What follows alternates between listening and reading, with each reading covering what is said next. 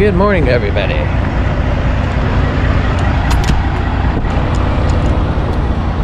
Cold morning.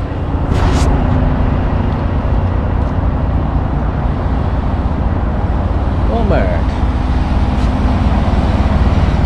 Just doing a little refuel, keep this thing going.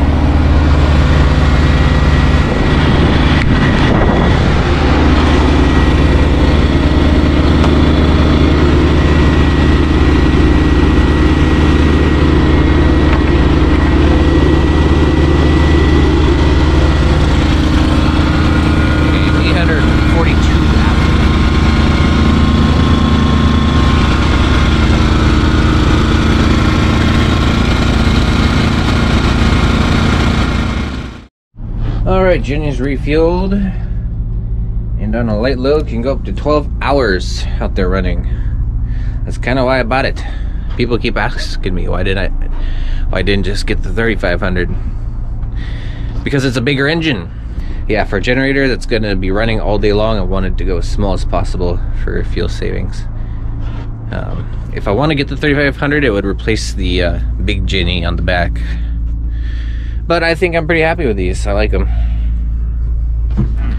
The little 2000 seems to go forever unless I got a dead battery bank that needs to be charged, or I got my PC and everything running.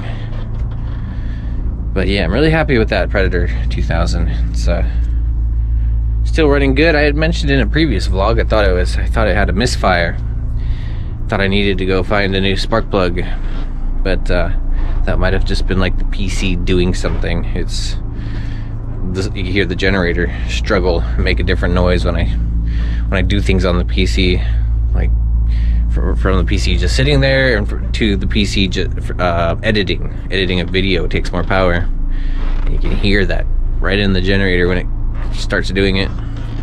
So that pulsating I heard might have been just like a update or something where the PC was thinking and spinning up the hard drives. I don't know, but it sounds great.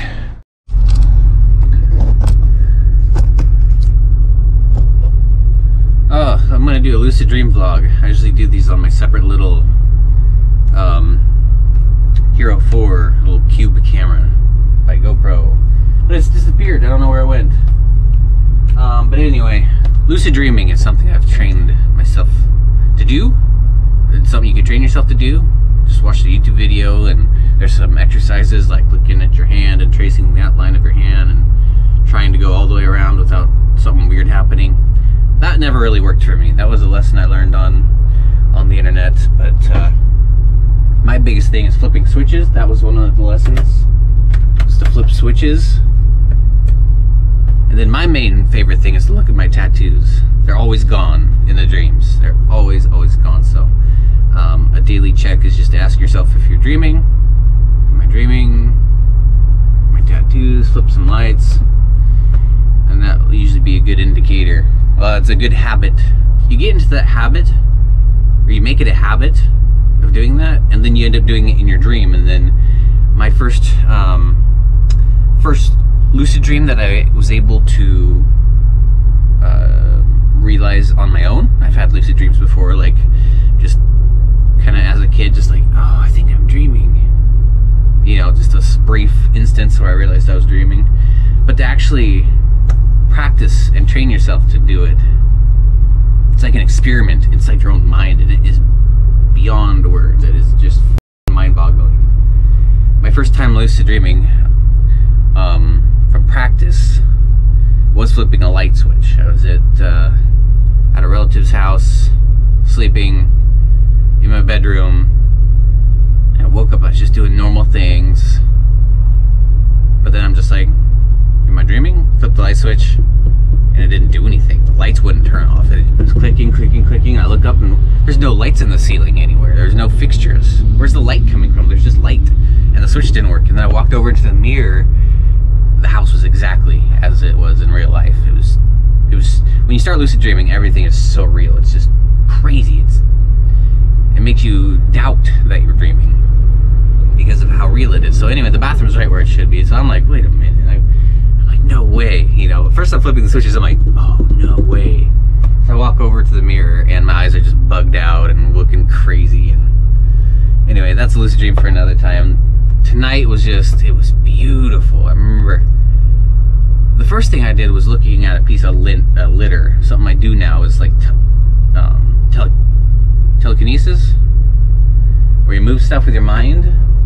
I always do that in my dreams. I love it. Or I'll jump and see if I can float on my way down. And see if I can hold it. It's freaking just so much fun.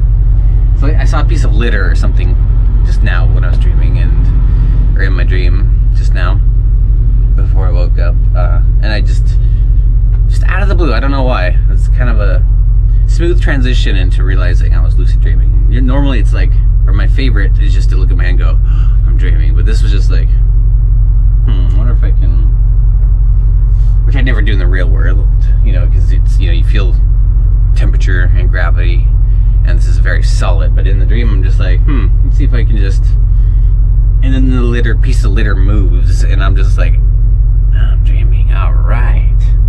And then I don't know where I got sidetracked, but I ended up lucid dreaming again, because I go from that memory to, or I go from that little scene. It's hard to remember dreams. They're like this thing that's just, it feels like maybe it's just alien and you can't bring it back, or you can't bring all of it back. So the memory's faded and I can't remember where the scenes changed, but I shouldn't even call them scenes. I was actually there. So I go from playing with the litter to being like down at the grass, just being blown away. You know, and there's no time in dreaming. Time is really weird. But it seemed like I was down there, I can't say for how long, but I was really enjoying it. I really took a lot of time just staring at the grass and just being amazed at how vivid and beautiful it was. It was crazy. A lot of, then beside the lucid dreaming, there's a lot of vivid moments. These weird dreams about RV towns, where there's like a normal town. Just imagine a neighborhood, but the houses have been plucked and RVs have been put there, and the only houses remaining are these weird, just tubes coming out of them, and wires, and everything's connected to like generators or something probably, I don't know. It's just my neighborhoods are weird in my mind. It's like a town of DIYers came and built a crazy little, just weird little town out of RVs. But anyway, the lucid dreaming, I'm just so thankful to have those. Just can't put into words how amazing that is. And it's been a while since I had my last lucid dream, so that was nice. Staring at the grass, using telekinesis. It's faded, I've lost it, but I've kept enough to just know that it was just amazing. So, I slept good. Deep sleep. And lucid dreaming is so amazing if you guys just get in the daily practice of just asking yourself, am I dreaming? And then doing a check. And you'll eventually do that in your dream. You'll have a dream about it and you'll just be like, where's my tattoos? Why aren't the lights working? Where are the lights? It's like going off to an alien world and coming back, and I don't know, have to share it with you guys. So, dream vlog. Okay, I didn't do a very good job of explaining that lucid dreaming check, that exercise. I didn't explain the last part. So, here's what it looks like.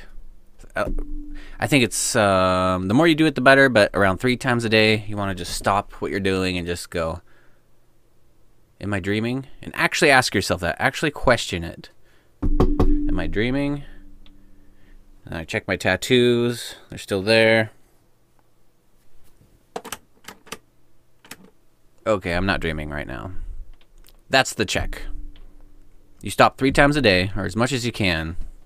If you don't have tattoos, find some other trick. Flipping light switches is a good one. That's consistently weird, just like my tattoos not being there. So you stop. Am I dreaming? My tattoos are there. Okay, no, I'm not dreaming right now. Kind of cheesy, but that's how it goes. And you'll eventually do that in your dream, and things just aren't going to be working the way they normally would be, and you're going to be like, oh, I'm dreaming right now. Maybe try jumping. That might be a good one. Well, I don't know. I just know that when I jump, I float. I float most of the time. I can't remember a time in a dream where I've jumped and just had a normal jump. It's always kind of a jump and I float a little bit. Or maybe that's because I remember a gas station one time. I wanted to jump and touch the ceiling, and I jumped and I got really close and I just kind of floated back down and I looked up and everyone's staring at me like I was a freak. It was great. It was like, whoa, I got superpowers. So yeah, it could be really fun. And that's what you do. That's a good exercise. And look up how to lucid dream on YouTube. Tons of videos. It's a blast. It's really weird. Especially when you start flying and using your telekinesis. And I've shifted through walls before. I've never had that idea before. But in the lucid dream, I was like, I wonder if I could phase through this wall. And I just kind of step sideways through it. And at first I kind of hit it and I was like, oh, come on, it's a dream. I should be able to do whatever I want. And I go right through it and I'm just like, yes. It's crazy. You get superpowers. You get to fly around. Adventures are nuts. And I think it kind of helps with vivid dreams. And vivid dreams are very expansive and long and detailed. And they're great. Lucid dreaming, everybody. Try it out. It'll blow your mind. Thank you for watching. Have a good day. Bye-bye.